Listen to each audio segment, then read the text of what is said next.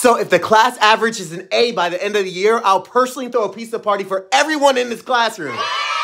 Y'all better work hard for it. A lot of boring math later. I can't believe y'all did it. Y'all averaged an A in this class. You're the first ones to have a pizza party. Yeah, everybody gets pizza. Enjoy. Thank you. I worked this hard all year for this? The true reward is the A that'll carry over for a lifetime. The A that you can put on your resume and show the colleges that you mean business.